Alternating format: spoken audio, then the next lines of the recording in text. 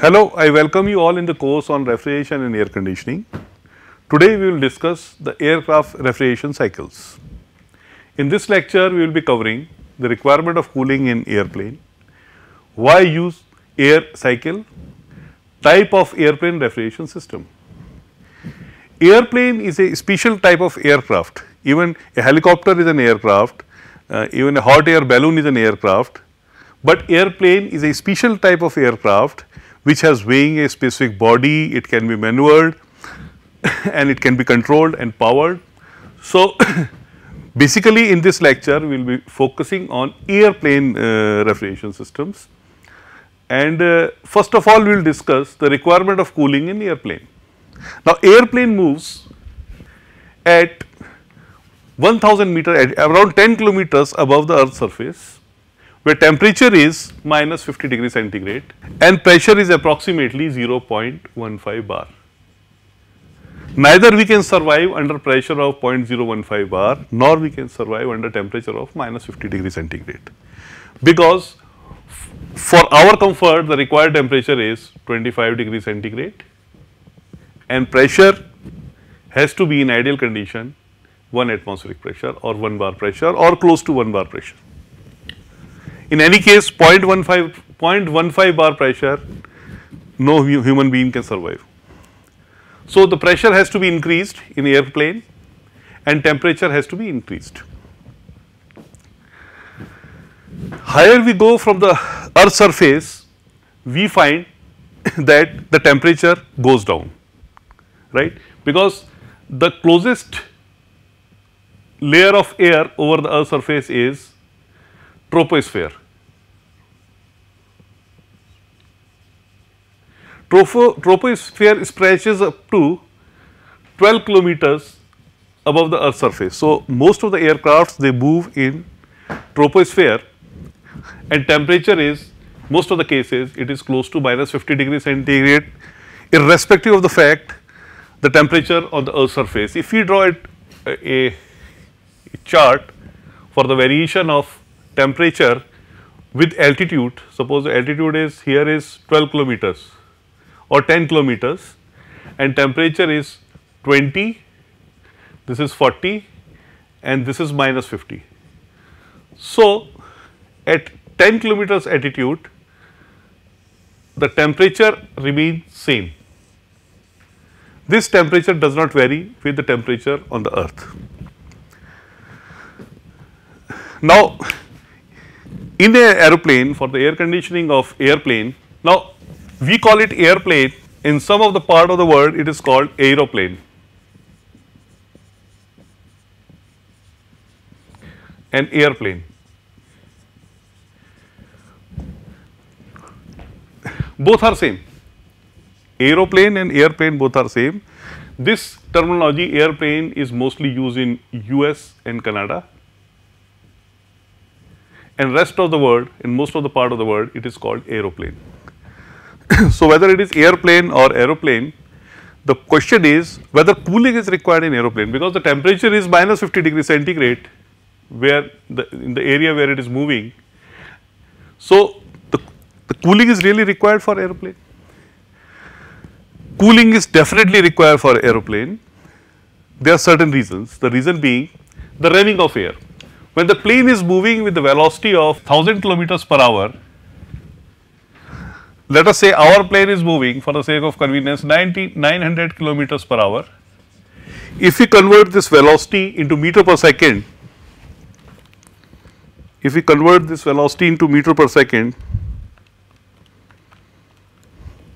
it is going to be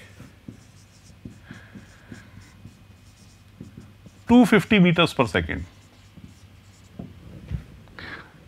The air is coming on the plane because plane is moving into the air, or vice versa, the air is coming, we can assume that air is coming over the plane with the velocity 2 meter per second, and this kinetic energy is imparted to the plane surface. In that case, using law for open system, H is equal to how much, 250 square by 2, V square by 2, and this is delta H, and this is equal to delta T is going to be 250 square by 2 multiplied by Cp.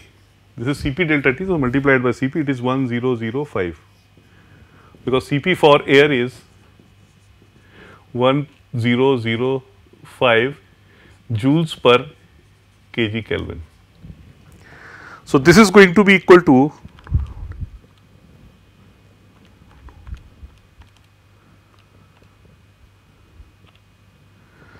31.1 degree centigrade.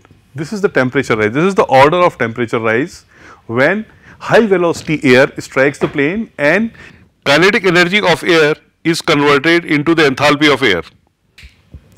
In addition to that, there are solar radiations. Beyond the Earth atmosphere, it is an estimate the solar radiations are 1353 watts per meter square. Even on the Earth, for example, even at this place, the solar radiations are approximately of the order of 700 watts per meter square, and the area where the plane is cruising, we can always assume that the radiations falling on the plane surface is approximately 1000 watt per meter square or 1 kilowatt per meter square. This much heat is coming to the plane. Pressure of air inside the cabin is also an issue, because outside pressure is 0.15 bar. So, air has to be pressurized before it is supplied to the cabin. A lot of heat is dissipated by the control devices also. There is a lot of electronics in the plane, and these electronic devices, they also dissipate the heat. And if we take a rough estimate, let us say if a plane of a passenger capacity of 150, approximately 6 to 7 tons of cooling will be required for cooling the electronic devices itself. Heat release from the occupants. Occupants of the plane, when they are sitting and are not involved in any activity, they dissipate 90 watt of heat as sensible heat and 30 watt of heat as latent heat. Total is 120 watt, or roughly we assume 100 watt per passenger. So, if there are 200 passengers in the plane, so 200 multiplied by 0.1 kilowatt, it is 20 kilowatt, and 10 to 20 kilowatt if you divide by 3.5, 20 kilowatt divided by 3.5, it will be approximately how much? 5.7 tons of refrigeration will be required.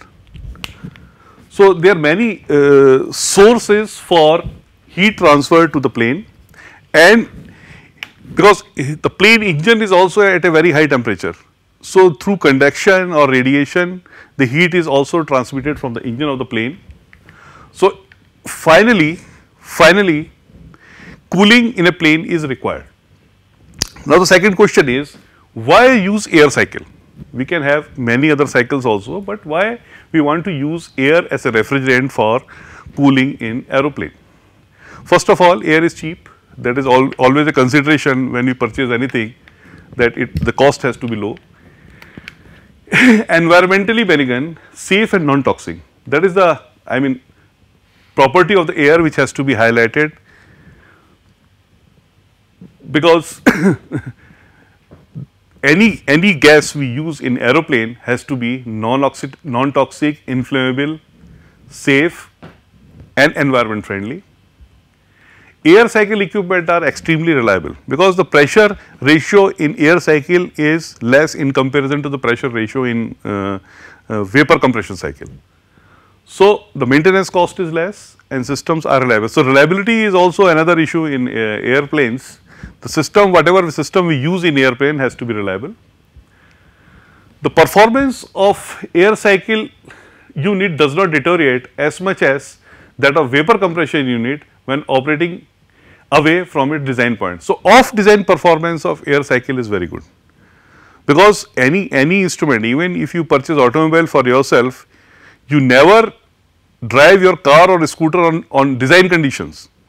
Like for example, if you have a motorcycle, optimal design condition is ideal road conditions, speed 45 kilometers per hour, but you never drive motorcycle always at 45 kilometers per hour. When you are in congested area, you are driving in first gear maybe 3 kilometers per hour, right. So, off design performance of such machines carry a lot of importance. So, for air refrigeration cycle, its off design performance is also good. When operating in a refrigeration cycle, this air refrigeration cycle also produces heat, because heat is rejected, and this rejected heat can be used for other processes in the plane which require low level of energy. Advantages of air cycle for airplane refrigeration: no cost refrigeration involved, the air is quite cheap. Main compressor of gas turbine is used. So, in a plane, because the plane is powered with the help of a gas turbine, and for the gas turbines a compressor is used. So, the same compressor can also be used for compressing the air for the purpose of compression. So, a separate compressor is not required if you use air compression cycle. If you use any other cycle, vapor compression cycle, a dedicated compressor shall be required for refrigeration cycle. But if you are using air standard cycle, or sorry, this air refrigeration cycle, in that cycle the same compressor which is used for the gas turbine of engine can be used for air refrigeration purpose also. Chilled air is directly used for cooling. So, chilled air you can directly inject into the cabin. This is not possible in the other vapor compression cycle, where some chemicals are used as a refrigerant, because in this cycle the benefit is that the air is used as a refrigerant. So, chilled air can directly be injected to the cabin. Minor leakage is not a problem, because if there is a leakage up in the atmosphere 10 kilometers away from the earth's surface, if there is a minor leakage, that can be resolved. This issue can be resolved by tapping air from the outside. But if we are not using air, instead of air, if we are using some other chemical as a refrigerant, this may not be possible.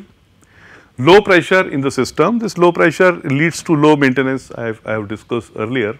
Weight per ton of refrigeration is low in air refrigeration cycle. It is very light in weight.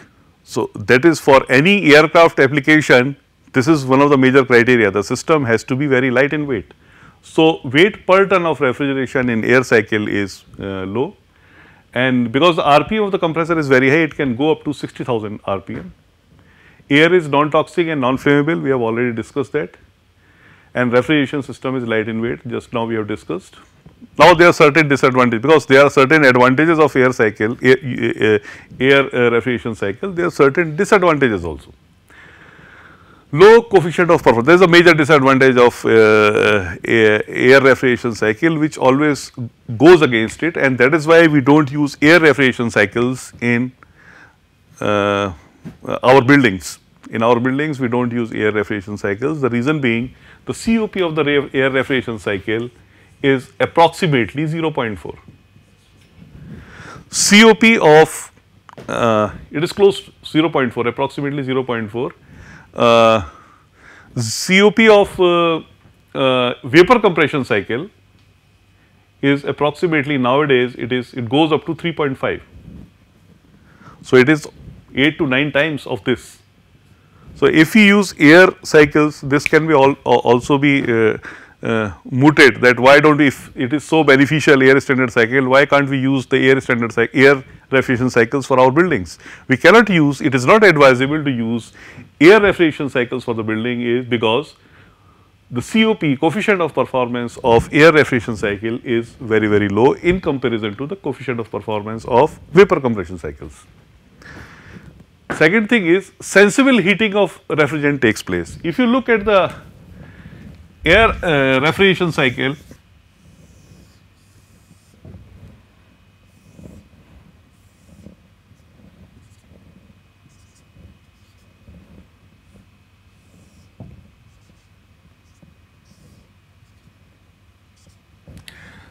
the cooling effect we get from here, because process 4-1, the air extracts heat from the surroundings and that produces the cooling effect.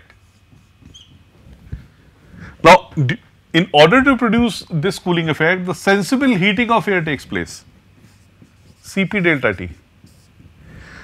Now in vapor compression cycles, vapor compression refrigeration cycles, the this heat transfer during refrigeration and heat rejection takes place during boiling and condensation. We will discuss vapor compression cycles later on in details, but here I must tell you, in vapor compression cycle, this process of heat extraction from the surroundings, during this process the boiling of vapor takes place in vapor compression cycles. Similarly, during heat release during condensation, it is not sensible cooling in vapor compression cycle, it is condensation of the vapor. It has certain advantages because here we are making use of latent heat of the fluids. So, a small quantity of the fluid has to be circulated in the system in order to produce the same kind of refrigerating effect. Now, because here the sensible heating is taking place, mass flow of air has to be very high in comparison to the mass flow of refrigerant in compression of in case of vapor compression system. And obviously there is another problem of freezing of moisture in the air. If some moisture in the air is present, it will get freezed and it will cause problems in operation of the system. Types of airplane refrigeration system. So there are 4 types of airplane refrigeration systems: simple, bootstrap, regenerative and reduced ambient. Simple is not that simple, I mean like this simple air refrigeration cycle. It is a modification of this cycle. Right now we will discuss that. Now another type of system is a bootstrap system. Bootstrap system, the output of this expander is used for further compression of the air so that we can get the maximum refrigerating effect.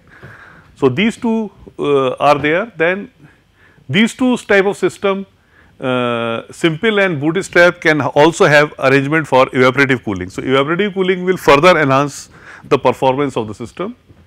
The third one is a regenerative system and fourth one is a reduced ambient system. So we will discuss these systems one by one. Let us take simple air refrigeration system. The simple air refrigeration system, as you can see in the figure, it is at point 0, we assume that air is coming with a certain velocity. I will draw this process on temperature entropy diagram. Stagnation of air takes place. Due to this stagnation, the pressure of the air rises and we get state 1. This action is known as ramming action.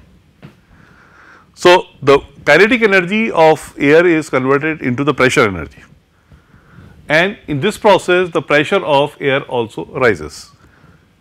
This state 1 is also shown in the figure. Now we are using here the same compressor as it is used for the gas turbine of the aircraft. Now out of this compressor, at state 1 the stagnated air is attained. This stagnated air is compressed in the compressor and we get state 2 as shown in the figure. Now this at state 2, the air is at very high temperature and high pressure as well. Now this air is cooled with the air available at state 1 and cooling of air takes place, and that is process 2 to 3. Now at 3 there is an expander. Now at 3 there is an expander and this expander is used for expansion of air. The expansion of air takes place and it is not expanded up to 0, it is expanded up to here above, because this pressure is 0.15 approximately bar. So air is expanded up to 1 bar or 0.9 bar and then it is supplied to the cabin. The power developed in the expander is used to run the fan. This air is also used for cooling purpose. Now second cycle is bootstrap air refrigeration cycle. Bootstrap means, you must have seen a strap on the boot. So bootstrap means over and above. So here in bootstrap cycle, initial processes remain same. I mean if we take process 0 to 1, ramming action takes place. Now 1 to 2,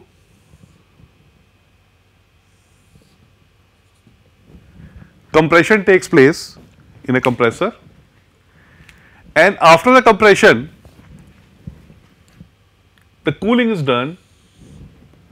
After the compression the cooling is done up to state 3 in a heat exchanger, and this cooling is again done with the air available at state 1. After state 3 another compressor is provided. This compressor is powered by the turbine, which is also an expander. So, this state 3 air is further compressed, with another compressor, and we get the state 4. After state 4 again the cooling takes place and we get the state 5. The cooling is again done with the air available at the entry of the compressor. So, we get the state 5, and after state 5 expansion takes place in an expander and air is supplied to the cabin. Now, here in this case how it is beneficial, because here in this case expansion is taking place at higher pressure. This is to P4. So, P4 is greater than P2, or the pressure ratio, instead of this, if we had expanded the air from here, we could have got higher temperature. Since we have compressed it and cooled it and we have attained the state 5, you can see we are getting a lower temperature. So, the benefit of the bootstrap type of refrigeration system is that the output of the turbine, because this bootstrap type of system is used for aircraft with relatively higher speed. Bootstrap air refrigeration cycle is used for the aircraft where speed is relatively high than in the case of simple air refrigeration cycle. So, in a bootstrap cycle, air fan for the purpose of cooling is not required. So, the fan can be eliminated, and this fan, instead of this power of expander going to the fan, it goes to the compressor. So, compressor is driven by the expander or the turbine, and this compressor gives the additional pressure rise in the air, which results in lower temperature after expansion at state 6. Now, I complete my lecture here. In the subsequent lectures, I will take remaining two types of refrigeration system, that is regenerative type and reduced ambient type.